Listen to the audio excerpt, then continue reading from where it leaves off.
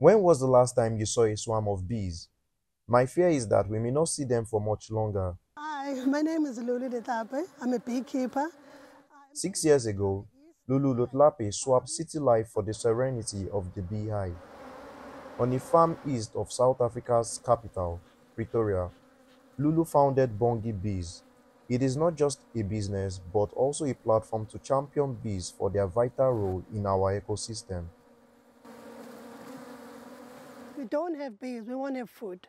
Because for food to be able to exist, pollination must happen. And that's the importance of bees.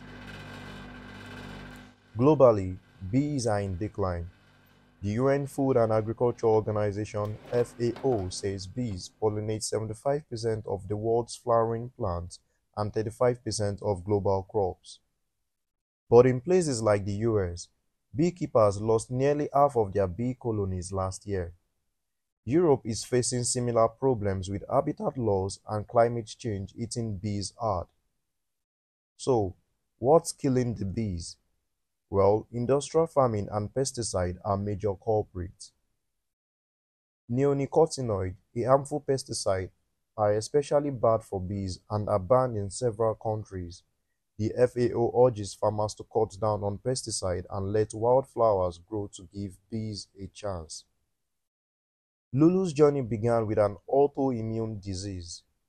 Now, she not only harvests honey but also promotes sustainable practices, advocates for bee protection, and educates her neighbors. These are babies that are being made by the queen. But Lulu isn't stopping there. She has trained over 30 women in beekeeping, helping them start their own businesses. Beekeeping has helped me to calm me down. It has helped me understand my environment. It has helped me appreciate nature. And I've been looking at companies that do the same thing with me so that I can get help to do more for bees, to do more for communities. Bees are crucial for our ecosystem.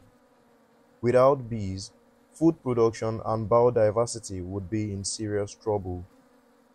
To save the bees, some farmland needs to be left fallow to allow wildflowers to grow. This, alongside with reducing pesticide use, is key to keeping bee populations healthy.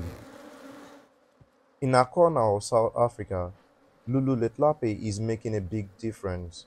Her efforts to protect bees and empower women are a role model for sustainable agriculture and community development.